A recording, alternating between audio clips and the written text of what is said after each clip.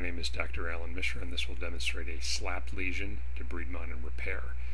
This is the debridement or removal of devitalized tissue in the anterior superior aspect of the shoulder. This is a rotating shaver device that removes the devitalized tissue. There's also synovitis or inflammatory tissue in and around the torn cartilage just underneath the biceps tendon, which is ablated using a radiofrequency device. We'll then demonstrate the instability of the superior labral tear by lifting off the biceps tendon anchor. And here we demonstrate passing of a suture anchor and fiber wire suture, which is looped around and underneath the torn cartilage in the superior aspect of the shoulder, and then an arthroscopic knot is tied to secure the labral tissue to the superior aspect of the glenoid.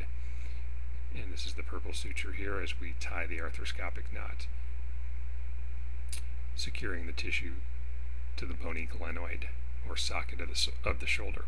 This has been Dr. Allan Mishra. For further information, go to emedx.com.